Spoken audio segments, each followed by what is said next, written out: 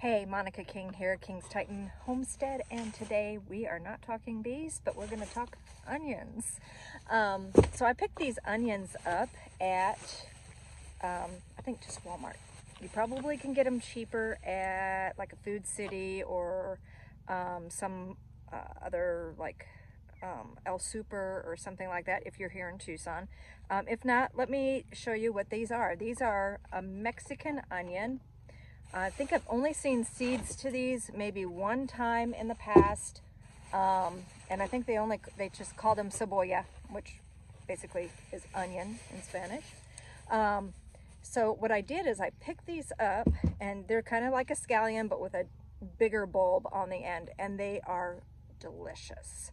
These are fantastic. You can use them in salsas, you can use them you find them a lot at Mexican restaurants, right next to carne asada or something, like a steak, where they take these smaller bulbs and they just put them right on the grill, right with the steak, and then they just grill them up and serve them right on the side.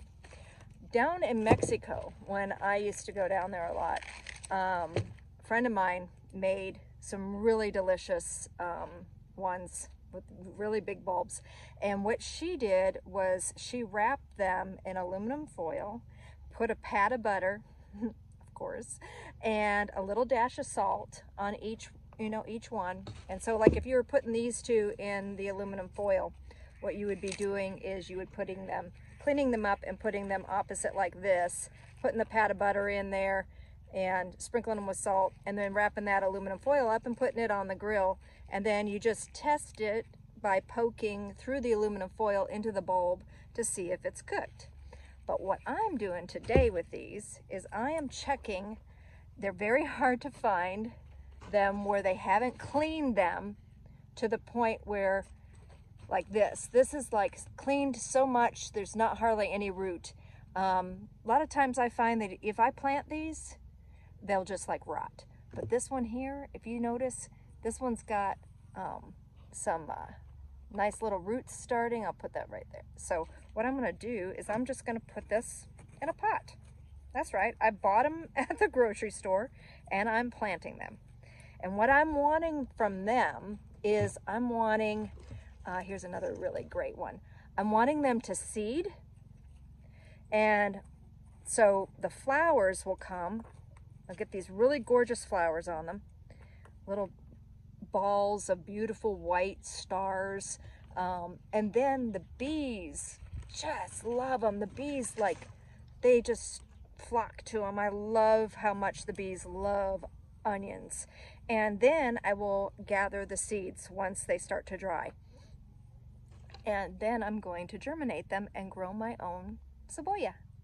I did this in the past and I forgot to mark what seeds they were. So I know that they're onion seeds, but I don't know if they're the Spanish onion I had gathered one year or if they are the cebolla I did.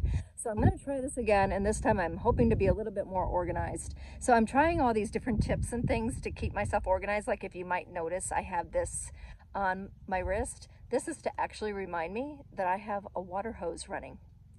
Because I'm really bad at turning off my water, and we need to make sure that we don't waste water. So that's like that. So I'm going to finish planting these, and the ones that do not have any roots and are really definitely not going to grow, those are going to be for dinner. You know, it actually turns out kind of pretty, especially if you use a fancy planter. And thank you, Cheryl, for the planter.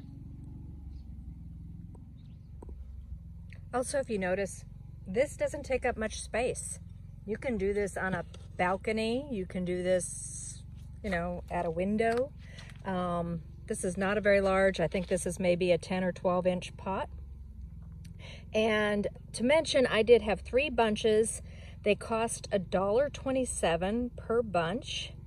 And where I was at, you probably can find them a little cheaper. But if you can't find the Mexican onion, you can use scallions instead. But this, I'm purposely looking to get the seeds from these onions. So this is just something I wanted to mention. This is almost like something you can just do anywhere. And once it flowers, I will show a video just kind of keep you guys updated on that. And you just want to keep it a little bit of moist as you're starting. And they're pretty hardy.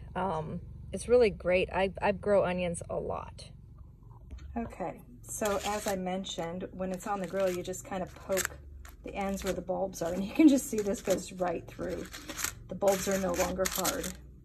Oh, these are going to be so delicious. Sweet. Oh, I can't wait.